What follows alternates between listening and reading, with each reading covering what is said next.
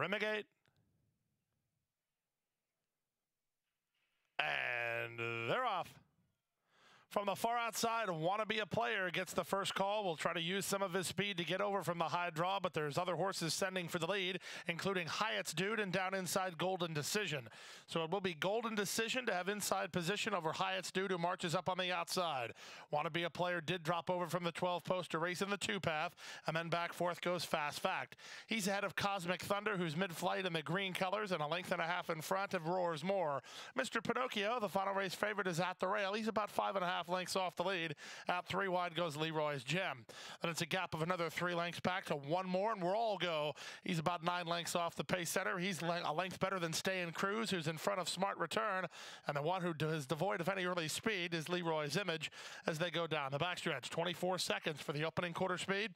Golden Decision has the lead, pressed along by Hyatt's Dude in the 2 path second, racing up on the outside and now improving. Here's a rush from Cosmic Thunder. Ortiz sending Cosmic Thunder right now, so he'll be 4 wide. He'll also force the hand of 3 wide running Wanna Be a Player. And then slamming on the brakes there, right back in the face of Fast Fact. This Hyatt's Dude put the brakes on, did no favors to that horse. Meanwhile, Mr. Pinocchio tries to get started after 3 quarters and 1:11 and 4. Wanna Be a Player had to move early, but he has the lead. Super Bomb, Golden Decision kicks with him second, back to third, and Cosmic Thunder. Mr. Pinocchio put into the clear for an opportunity. He's in range as there's an 1/8 of a mile left to go. Here comes Mr. Pinocchio, let loose by Julian Leparoux, and he's charging hard. Mr. Pinocchio over the top to take the lead. From the far outside, Smart Return is gaining ground late. Golden Decision and still right there, but to the wire, Mr. Pinocchio wins. He wins a length and a half. Golden Decision did get second at a big price in 143 and 1.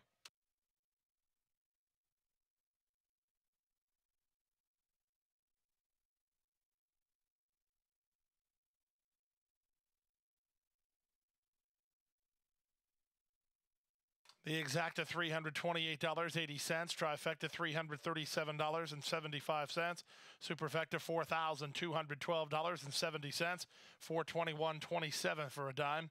You will have a carryover in the Super High Five into Wednesday's card of $3,594.15. Daily double 7-1, $28 even. Pick 3 combination, the numbers in that pick 3 sequence are 4-7-1, good for $19.15. Late pick 4, $104.65. $40 if you're a 50-cent 4 of 5 player. In the Rainbow Six today, we did have plenty of winning wagers. The numbers were 4-5-1, 4-7-1.